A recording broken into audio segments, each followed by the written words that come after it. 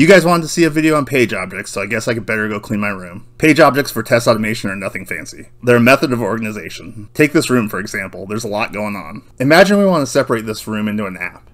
If our app needs to be tested, we have multiple things going on here. The test could look like an awfully big mess, just like the room. One way we can clean this up would be to use page objects. Each page is handling separate functionality for the app. This allows us to reuse these pages in multiple tests. If the app structure changes, we only need to make the changes in one place. This lets us isolate our changes in our pages and not make the changes all over the place. So let's take a look at what this might look like. Our app could have different sections like the curtain, toys, bed, and desk. So with these pages, we could technically test our room. Be patient, we'll look at some real code in a second. Maybe to test these curtains, we would have code like this. Curtains put up, close, open, and take down.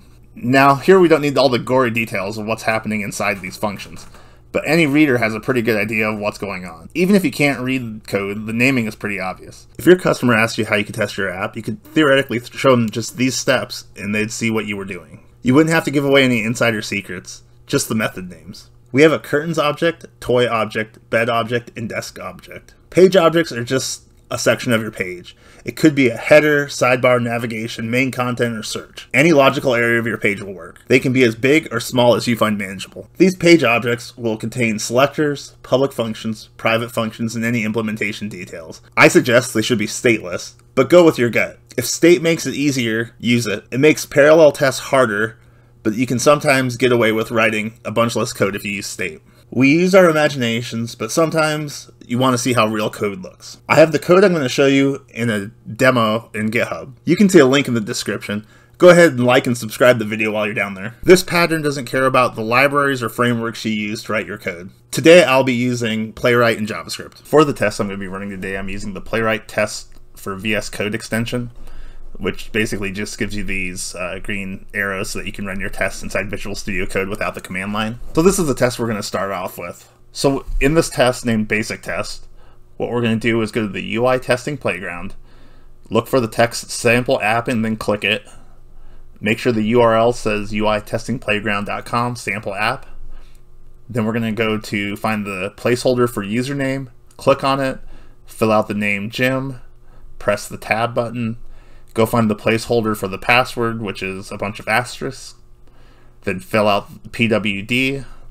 Then we're going to click on a button that has the text of login. Finally, we'll click on the text for home. We'll double check our assertion that the URL says home. Then we'll go find the link for scroll bars. We'll click on it. We'll make sure we've made it to the scroll bars page. We'll then look for a hiding button and then click on it. Hiding button is actually hidden behind some scroll bars, but we're going to go ahead and make sure the heading also says scroll bars when we click it, just to make sure we're on the right page. So that's a lot, but there's no page object here. It says page in the test, but let's not confuse the page object that Playwright uses, which controls our page, the URL, and other items on the page, with an actual page object. So this was our first test, this basic test. And this is the same test written with page objects. And I have them both on screen here just so you can kind of see what it looks like. But you can see here, we're going to pull in this JavaScript object, go to the page, we're going to click a link, we're going to expect it to have the same URL just like up here. Then we're going to put in the username and password, just that same pattern we did up here. But here you can tell that we don't have any of the Playwright locators. The expectations are still here.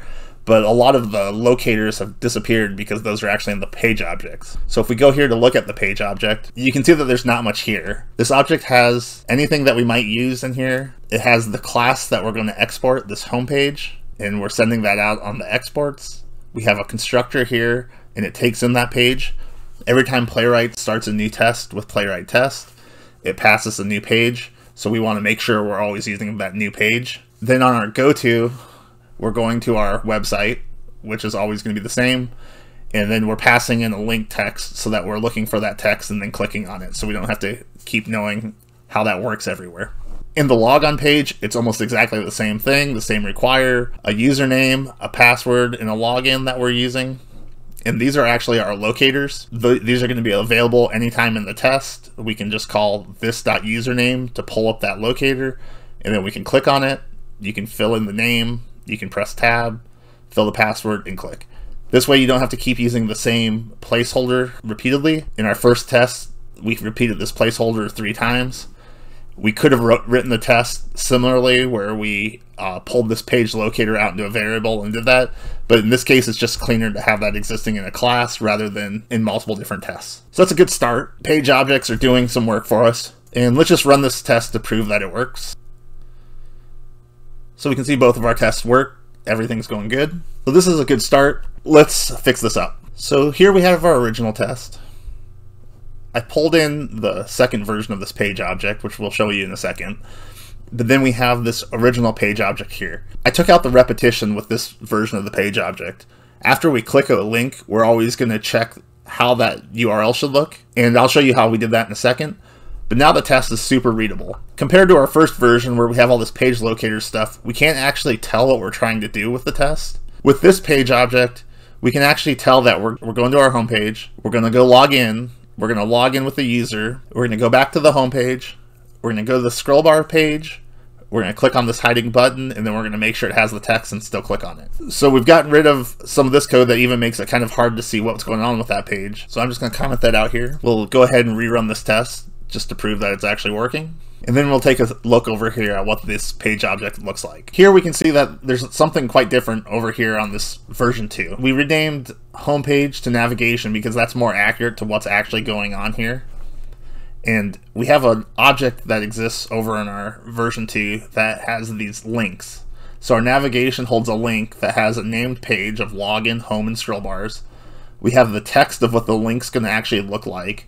And then we have the URL to the page that should navigate to when we reach that page. So we grab our page and our links when we create our object, and then when we receive a link ID, we'll check for like login up here, grab that link, which would be that whole thing. We'll then take the text off that link to look up the locator and then click on it. And once we've found the link and clicked on it, we'll expect the page URL to equal whatever's up here in the URL. And then we had a special use case where if we didn't pass anything, we just wanted to go to the home page. So all we had to do was check if link ID, use the falsy value to tell us that if it's nothing, then go ahead and just go to the home page. Our other function didn't change, but it works just as well like this. We really didn't have to change anything else with our login. It just kind of works, which is a good sign when you're using page objects that you don't have to update everything every time. So we've done pretty good.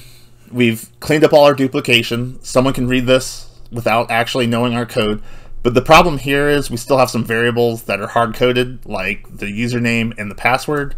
So how could we clean that up? It's actually pretty easy, and I'll show you one pattern here. So to clean up this username and password, what we can do is actually use environment variables. And how you do this can be done a lot of different ways. You can be using this from a file that you're reading out of your environment. You can inject these with a container.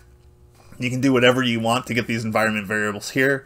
For right now, I'm going to do this at the command line, where you can see I set the environment username to Jim. I set this password here to pwd. Then we can just run this test. You can see here, then we're just going to take the process environment username of Jim and the process environment password of pwd, and that's what's going to be used here. So we don't have to actually commit that username and password to source control. That way any user could use this at the command line and they could use their own username and password to the repo, which would be a good idea.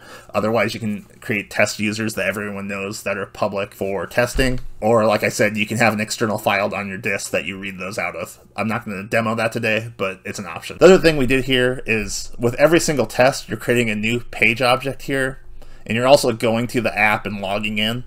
That's really reusable code that probably will be used by every single test, not just one test. So if you use a describe here, what you get is a before each with this BDD syntax. We're going to log in before each, and then we're going to verify the scroll bars, for example. So this is really the exact same test, and if we run this here with playwright test, we're going to get our 6 tests with 3 workers. We're going to see check marks popping up. This login verify scroll bars shows up here. This is the upper one, and this test with page 2 are these down here. So it works just the same. It's just as fast for the most part. You get the advantage of when you rewrite your tests, you can start from logged in user and not have to worry about rerunning everything yourself. And even here, we could clean it up more by moving this move home. We could move that home page up just because you'd rather want to start with that home page. And then you really just have these 3 lines for your tests. And if you want to go to another page, you can do that there as well. The one gotcha here is that before each will grab that new page fixture that comes from Playwright. You definitely want a new page every time. If you use the page on like a before all, that won't work because the page disappears after a test runs and each page gets its own new page. So you're going to need to create new page objects for each. But again, these page objects can just sit there. It's not that big of a deal. It doesn't add that much time. Anything you do on the page is going to take more time than recreating those page objects in JavaScript. I hope I helped you clean your room here. If you want to see more Playwright, then you should check out my Playwright Masterclass. Enjoy and keep learning.